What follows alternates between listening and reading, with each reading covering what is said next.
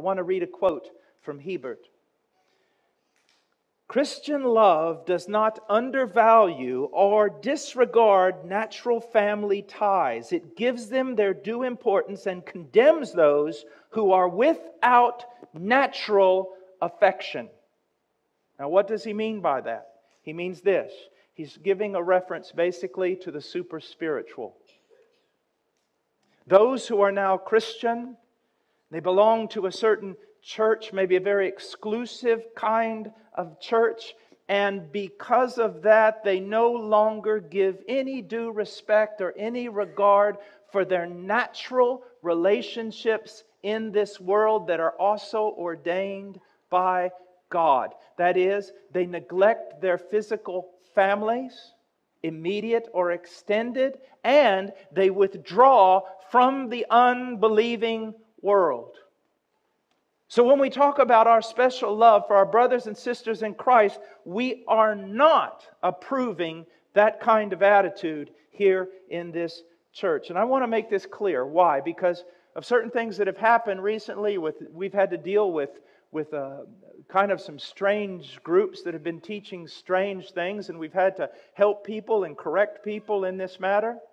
But also I want you to realize there's a text in the Bible that the cults use or misuse, they distort, and they do it in order to isolate their members from their natural families. And I want to just give you that text. It's in Luke 14:26. Jesus said, "If anyone comes to me and does not hate his own father and mother and wife and children and brothers and sisters, yes, and even his own life, he cannot be my disciple." Now you see how certain cults, exclusive groups could use this to separate people from their families or from the unbelieving world. Now, Jesus is not promoting hatred within the context of the natural family. Not at all.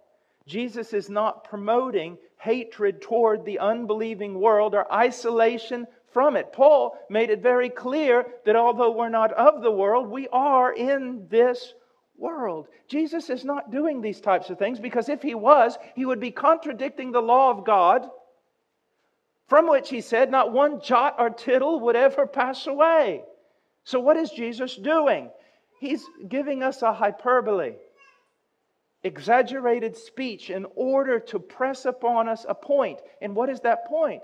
That supreme loyalty is due Him, even at the cost sometimes of the closest human relationships that we have.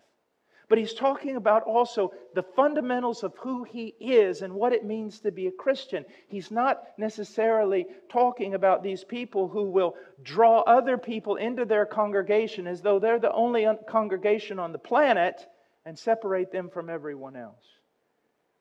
Now, I want to say this. Whenever possible, as far as it concerns you and me, whenever it is possible, we should do everything in our power to maintain the best relationships possible with those outside the church, especially our own family, our fathers, our mothers, our brothers, and our sisters. And we should seek to maintain, as much as we can, relationships with people in the unbelieving world. Of course we should. But let me say this also. In those relationships, although we are to preach the gospel of Jesus Christ when the opportunity arises, when God opens the door, and we are to definitely live the Christian life before the unbelieving world without compromise. Yet at the same time, God has not caused you or called you to be the ethics sheriff. Do you understand me? He's not called you to go around correcting the entire unbelieving world. Your rules are not going to help them, especially the ones that are your inferences and don't really come out of Scripture. They don't need ethical training. They need the gospel of Jesus Christ. Do you see that? And they need to see it lived out in you, my friend. And what does that mean? Yes, speak the truth, but not a condemning voice every time you enter into a conversation with the unbelieving world. Not nitpicking them every time you see them do something wrong. But showing compassion, love,